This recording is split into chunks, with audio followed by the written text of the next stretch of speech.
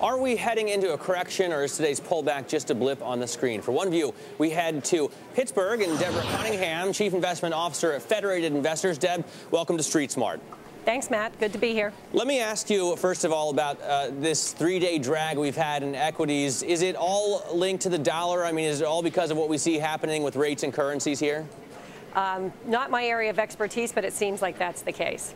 Well, I mean, we were talking a little bit during the break about the Fed's actions, what you expect from them, and the ECB seems to be kind of gaining the most attention today. It seems to be having a huge effect on equities. I mean, why don't you tell us a little bit about your take on Jean-Claude Trichet's more hawkish moves?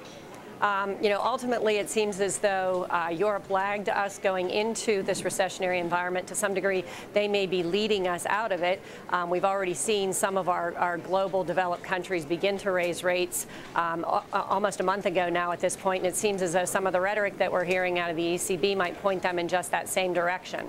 At the same time, here in the U.S., James Bullard giving a speech the other day and suggesting that the Fed could wait until as late as 2012 to raise rates. I mean, does this juxtapose Ben Bernanke and Jean-Claude Trichet, or are they maybe on the same page in some other way?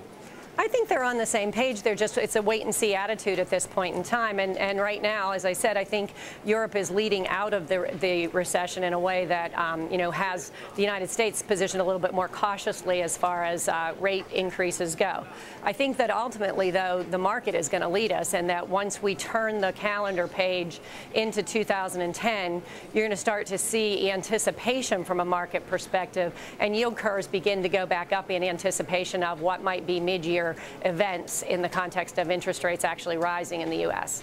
Deb, hasn't the ECB, though, traditionally been much more hawkish on inflation than the Fed? Absolutely.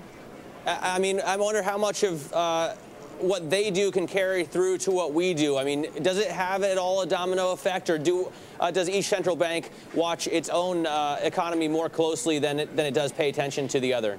Each central bank is definitely independently operating and is much more concerned about their own country's finances. On the other hand, it is a global economy that we're dealing with at this point in time, and the interest rate cycle that we're going through is a global one.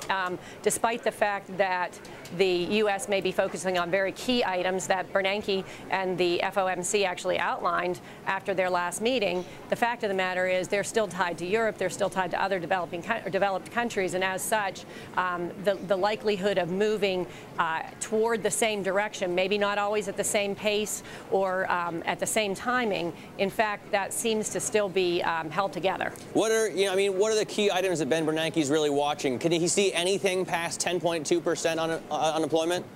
Well, unemployment is a lagging indicator. So, yeah, I think he has to see something beyond that. I think he's looking at capacity rates. I think he's looking at overall inflation. I mean, as you said, the central bank of the country has to be concerned about what's happening from an inflationary perspective in their own country. So, yes, I think there's other keys, although ultimately employment and the unemployment situation as it stands today is a key concern. Yeah, and I mean, we talk about Fed independence all the time, but to what extent is Ben Bernanke or the other Fed governors influenced by politics?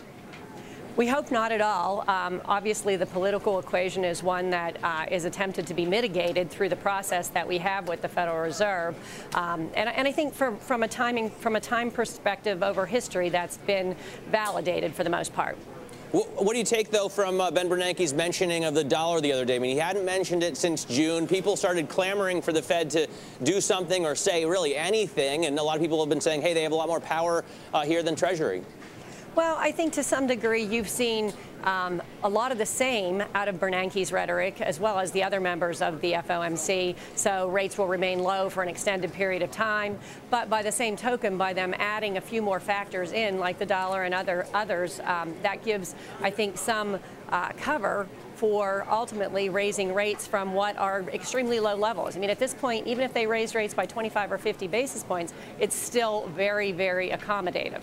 What are some of the other moves, Deb, in just about 30 seconds left, that you expect major moves from the Fed? I mean, we hear the ECB is tightening collateral requirements. The Fed is shortening some of the duration of its loans. What are some key moves you expect from the Fed as far as quantitative uneasing, if you will? Well, there's been lots of discussion about the Fed doing reverse repo with participants in the marketplace, and that's something that we're hopeful will come to fruition, and are looking forward to that as a means of removing some of the quantitative easing that they have on their balance sheet at this point.